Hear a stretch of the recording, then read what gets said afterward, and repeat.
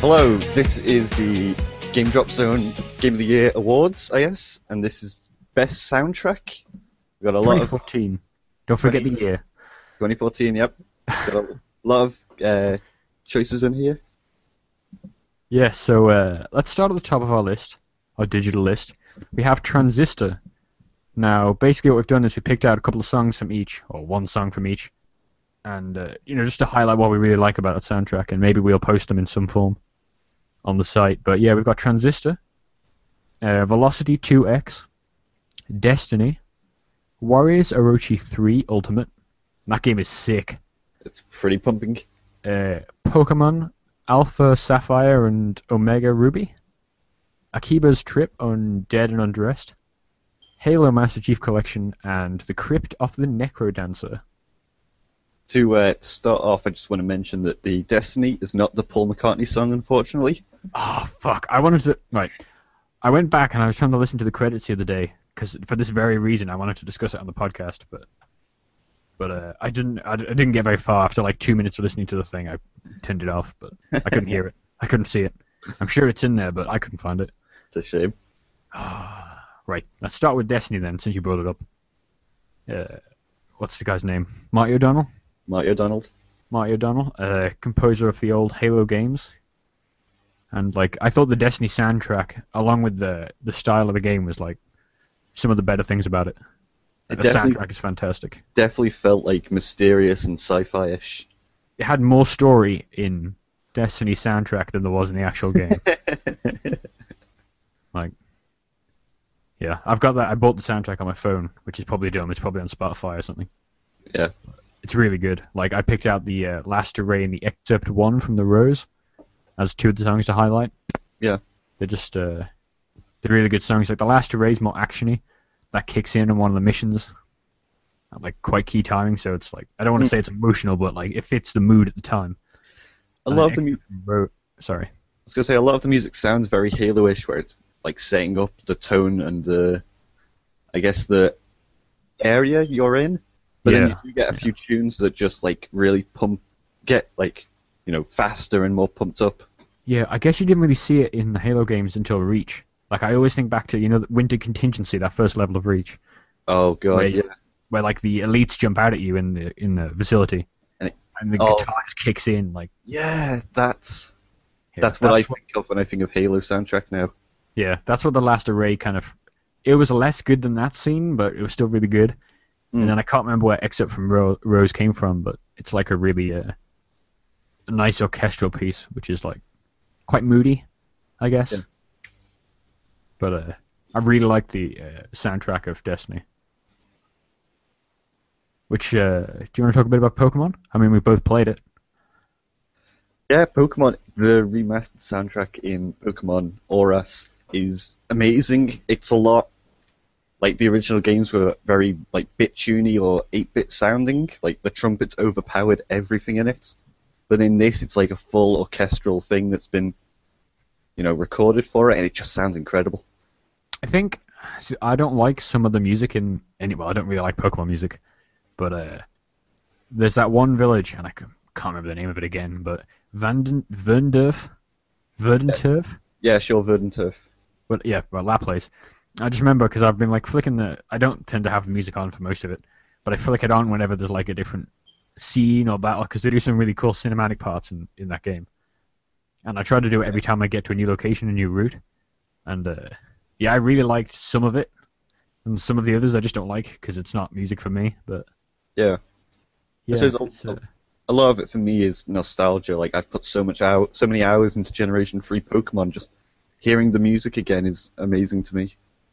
Yeah, it was the generation I grew up on.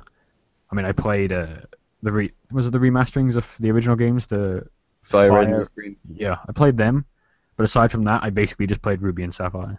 I've played all of them, starting from the very beginning, but I put the most time into Generation 3. I mean, I can see it not winning this category because there's a lot of great soundtracks in here. I haven't heard the Rival music. One of the soundtracks you pointed out for that game was the Rival music.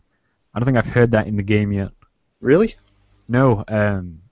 Well, like I say, I don't often have the soundtrack on unless I think that I should do for this category. But It'll be every time you face May or Brendan, depending on which character you chose to play as. Do they fight you? I'm listening to it now, which obviously the person listening to this podcast wouldn't know. But Yeah. do they fight you less in that game? Like, I remember the rivals being an asshole, and I've only fought May like twice at the minute, and I'm like 18 hours in. No, they fight you the same amount, but they appear more in the story. Like before, you would just be left on your own to work out what you're doing. Instead, now like May pops out and says, "Oh, we're now going to this cave to find the professor. Come on." Yeah, I know she guides you to some of the cities, so you don't have to walk all the way back on your own, Yeah, which is pretty nice because you don't have fly at this point in the game. But yeah, I'm listening. That music's pretty good actually. That's really like good. some Persona level shit. That's like the first song I turned my volume all the way up to listen to. Yeah, that's a really good song. I'll have to remember next time. Do you ever, how a character Wally? Yeah. What does he do? I remember him vaguely. I think he's in the originals, wasn't he? Yes. Yeah. What did he do? I don't remember anything about him. I just remember I've just met him like a few times now. He's basically sick, and he's. I don't know if he's dying or not, but he's just sick, and you help him get a Pokemon, which is a Ralts, Yeah. and he slowly gets better over time and gets stronger, and I think that's because of the Ralts, its ability. I can't remember, or it's just because he's traveling with Pokemon and he's happy and stuff, but yeah, he's basically your competitive rival. Whereas May and Brendan are just kind of like the friendly rival that will kick your ass in battles, but then they're like, "Oh, congratulations, you beat me." I kind of missed was it Black and White or maybe Black and White 2 where the rival was like an utter asshole Yeah, and they just kept fighting you all the time and they'd get like really wound up whenever was it Team Plasma? yeah, Team Plasma would appear and they'd like run off screaming to the side of the screen and stuff. yeah. That was Black and White too. Yeah, it's pretty awesome. Music Pretty in that game was like very, very guitarish. There's just a lot of guitars everywhere. I don't remember any of that music. I need to start listening to like the thing is the speakers on the DS are really bad. Yeah. And I don't want to wear headphones when all the time I'm playing that because I'm normally playing it for hours at a time. Mm. But yeah, that rival music's good. Right. We'll move that to the top of the list for now, I think. Do you want to talk about Transistor? Yeah, Transistor's really good. It's the tracks I pointed to were Old Friends, which is quite a moody piece. It's probably, well, I don't want to say it's the theme of the game, but it's always what I think of when I think of that game's music. Yeah. And then We All Become with the vocals of Ashley Barrett is really good. Like really gives me chills when I listen to it. Kind of good. Yeah, it sounded really nice. It sets really. It's one of those. Well, I think all these games are really great because the music works, with the visuals and they really set the tone to the game. And Yeah. Transistor was a really nice soundtrack. It worked really well. At one point, I think it was on the PS4 dashboard. If you just hover over the game on the list, then it will like pop down all information about your friends playing it and stuff, and it will just play the music. And I think that was Old Friends. So I remember when I was writing the review for that game, I just had my PS4 on the dashboard, just listening to that music for the entire time. That's pretty cool. It was it's a cool soundtrack. I don't think it deserves to win this category though. I think Okay. there were cooler games on here. I think the badass soundtrack of Velocity 2X, for example, is pretty cool. Probably better. You want to talk about that one next? Because I was going to talk about something else there. It's Velocity's another like I played it on the Vita mostly, and I popped it on the PS4 for about an hour or so to play it before the review came up because it was cross-buy and it was free on PSN. So Yeah. it's it's just a badass soundtrack, a lot of electric. I don't know what to call it, like techno, I guess. Yeah, I suppose. It's cool. We'll, like I say, we'll try to find a way of getting some of these samples onto the site. Maybe link it to the Amazon page or the Spotify list or something. But Mm. they really are worth listening to. I think the Velocity soundtrack's good on its own. But which was the game you wanted to jump to? Having just listened to Warriors Orochi 3 Ultimate, I want to say that is amazing. It's got mad guitar riffs, and it sounds like it belongs on a DDR machine. Yeah, the soundtrack of that game is so good because it's the ultimate version of like Warriors Orochi 3, which I think is like this is maybe the third or fourth release of it. And each time they do a release of a Warriors game, they add like new levels to characters, soundtrack, like game modes onto it and stuff. So you're always getting a quite a different game if you buy the next one. Yeah. But the soundtrack is huge in that game, and the one I sent you to listen to was Half-Line Extended, I think it's called. We'll tag it on the site, but it's not the one It's not the one I wanted to point to. I think the camp music is better because the camp is like proper J-pop, and it Really? doesn't fit with anything in the game, but it's so cool to listen to. And I couldn't find it anywhere online hosted. I'm gonna have to listen to the entire soundtrack for this. I mean, the song you pointed out, I was sat in my chair, like getting hyped up just listening to it. Oh, it's sick. Those guitar riffs are sick. It is, yeah. They're really. You're right. It's like basically pulled from a DDR machine.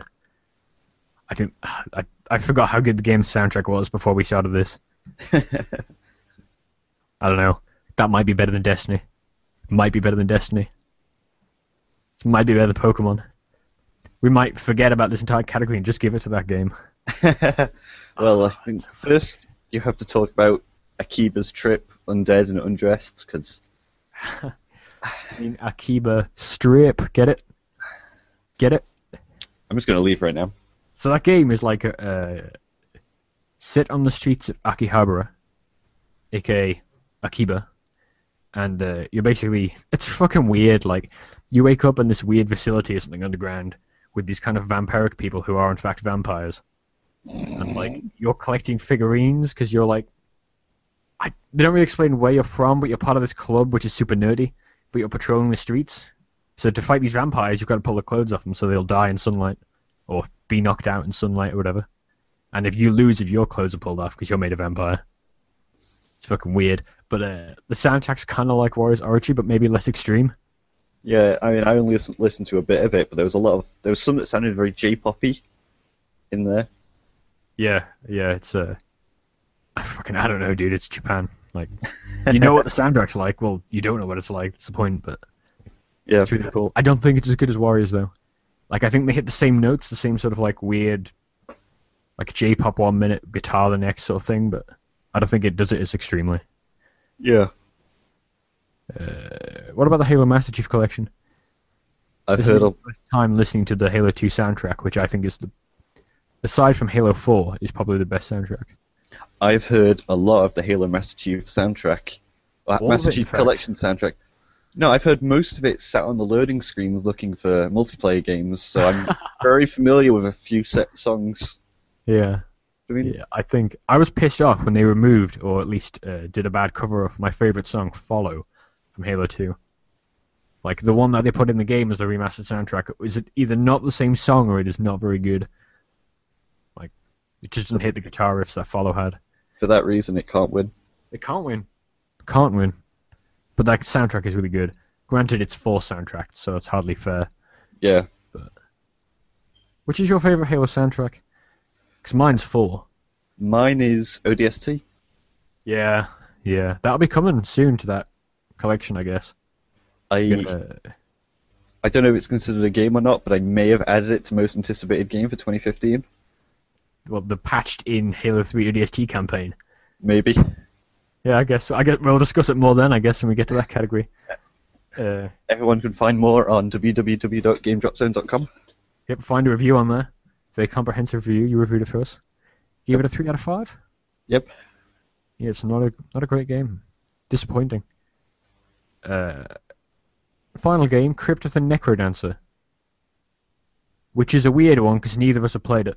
I was going to say, I see the tag here, but I never played it, and you're the one who added it. I've seen a lot of that game. The soundtrack's great. Like, well, the soundtrack in the first zone is great, and that's kind of the problem I have with it, is that if you go to some of the later zones, they're less interesting. Like, the soundtrack in the first... Well, Crypt of the Necrodancer is a roguelike. Or light. I don't know. It's one of those games anyway. But you kind of have to, like, move and fight into the rhythm. Because there's, like, this beat going on, and the floor beats. And it's, like, it's really good soundtrack. But, yeah, I guess kind of progressively worse from what I've heard of it. It doesn't hold up. No, I mean, we had Trace Vector on this list as well, which is a game where you're literally just choosing paths for this vector line to go down, which is not a great game, but the soundtrack's really good on, like, the first 3 levels. And then, like, the next 4 or 5 or whatever a bit. Yeah. It's not as... They don't... You can't... I guess you can't do the same, like, techno soundtrack for the entire time, but it's just disappointing. I like that we chose, actual games with soundtracks rather than going like Just Dance or GTA 5. Oh, fucking GTA 5 remastered. They've got ZZ Top in the soundtrack. God damn it. That should have been on this list. No, it's too late. I think it's Give Me All Your Lovin'. Or is it Sharp Dressed Man? I Right. think it's Give Me All Your Lovin'. Okay.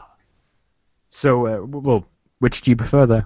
Which is your favorite? I think Warriors RG3 Ultimate is maybe my favorite, but I'm worried that's because we've like just got mad into the guitar riffs. I've not heard a lot of the soundtrack, but from what I did hear, it was pretty good. Yeah, I mean that's only the battle music. Like I say, in the menus or in the camp, I guess you've got just J-pop bullshit. Like, and it's really. I love J-pop. This game wins right now. Yeah, like I don't know. It's great, but it's weird. It's certainly not for everyone, but yeah, I think that's my favorite. I think Pokemon's like a mixed bag for me, but I can appreciate what they've done in the remastering. Mm. And I certainly think some of the soundtracks are really good, just some of them I don't care for. And then Destiny's just, Marty O'Donnell doing what Marty O'Donnell does. I'm happy for Warriors RG3 Ultimate to win. Somewhere out there, on a distant planet, Paul McCartney's shedding a tear right now. No, he's not, because he's hoping to the future. Oh, he's fucking shedding a ton of tears. To the sky. Do you reckon that he knew what he was doing with that music video? No, I reckon they pushed him into a green screen room, told him to sort of stand there and sing. Yeah, wear this suit and look awkward. Yeah. I can tell you anything about it. Like, they never sent a copy of it to the agents, they just somehow published it to the Vivo channel. Do you reckon they had people in mocap suits actually crouching around him as he sang? No, they're the in-game animations.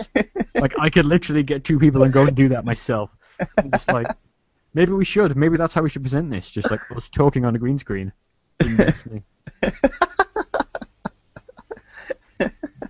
dumbest thing. The dumbest thing. So, our winner for Best Soundtrack of 2014 is...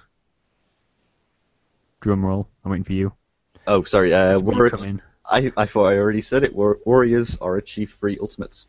Yep. Yes, it is. It's a great soundtrack. Go listen to it. Adios. Wait. Adios. We still talk about what our next video is. Oh, you and your jumping regimented structure. I'm just excited. Games of the year, they're great. So what's the next category? The next video, which will be out tomorrow, is for the best new character. We have some interesting choices in there. There's characters in there I don't even know the name of. It's great. Check it out. www.GameDropZone.com. Don't go to GameDropZone.com. Put the www in, or you'll go to some weird sites. Don't tempt fate. Adios. Ciao.